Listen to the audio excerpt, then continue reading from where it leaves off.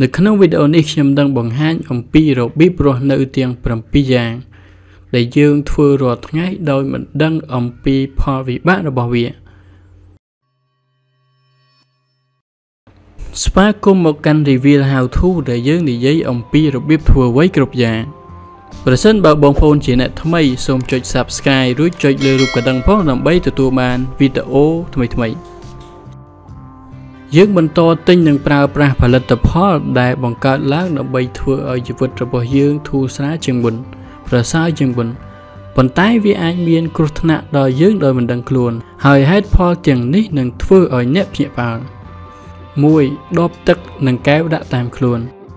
ដបទឹកស្ទើរតែទាំងអស់ដែលយើងប្រើជារៀងរាល់ថ្ងៃត្រូវបានផលិតពីផ្លាស្ទិកដែលមានសារធាតុគីមីច្រើន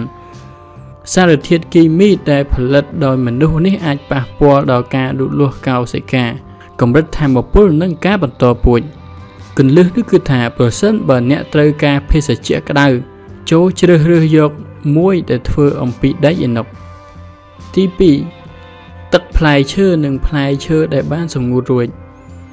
ទឹកផ្លែឈើកំប៉ុងគឺជាភេសជ្ជៈដែលធ្វើឲ្យសុខភាពមិនល្អដោយសារតែជាតិស្ករច្រើនពេក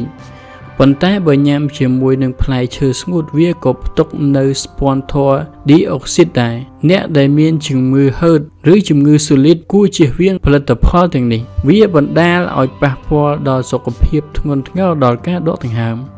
3. អាហារវេចខ្ចប់លឿន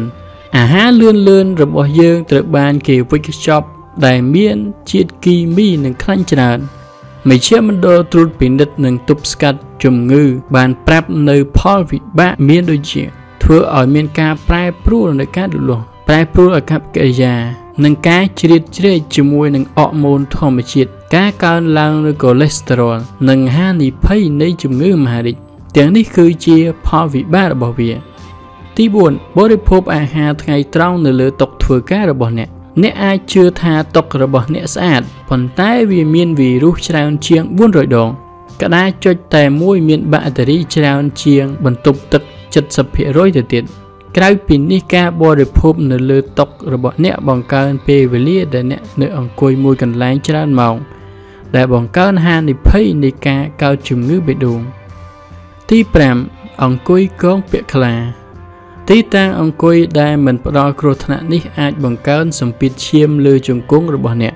សម្ពាធឈាមខ្ពស់អាចបង្កើនហានិភ័យនៃការកើតជំងឺគាំងបេះដូងឬជំងឺខ្សោយបេះដូងវាក៏អាចដាក់សម្ពាធលើសន្លាក់ត្រគាកនិងអាចនាំឲ្យមានការបញ្ជូនឈាមទៅដល់ជើងនៅពេលសរសៃឈាមរបស់អ្នកត្រូវបានសង្កត់ដែលអាចបង្កើតដំណក់ឈាមវិជ្ជាបណ្ឌិតបានផ្ដល់អនុសាសន៍កុំឲ្យអង្គុយកងពាក់ខ្លាយូរជាង10ទៅ15នាទី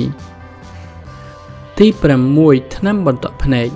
អ្នកនឹងមានការភ្ញាក់ផ្អើលប៉ុន្តែថ្នាំបន្តក់ភ្នែកមានជាតិពុលដែលមានផលប៉ះពាល់ដល់សុខភាពរបស់អ្នកថ្នាំបន្តក់ភ្នែកអាចមានសមាសធាតុដែលត្រូវបានគេស្គាល់ថាមានឥទ្ធិពលដល់សរសៃឈាមរបស់អ្នកមានន័យថាវាមិនមានគ្រោះថ្នាក់ទេប្រសិនបើត្រូវបានបន្តក់ផ្ទាល់ទៅក្នុងភ្នែករបស់អ្នក 7. ពាក្យស្បែកជើងសោកយោងទៅតាមគ្រូពេទ្យបានបញ្ជាក់ថាការពាក់ស្បែកជើងសោករបស់អ្នកគ្មានសុវត្ថិភាពនោះទេនៅពេលជើងអ្នកមិនមានលំនឹងជើងរបស់អ្នកស្អុយនឹងធ្វើឲ្យម្រាមជើងរបស់អ្នកមានក្លិនស្អុយអ្នកអាចពាក់ស្បែកជើងទាំងនោះក្នុងរយៈពេលខ្លីបានតែកុំពាក់រាល់ថ្ងៃឬក៏យូរពេក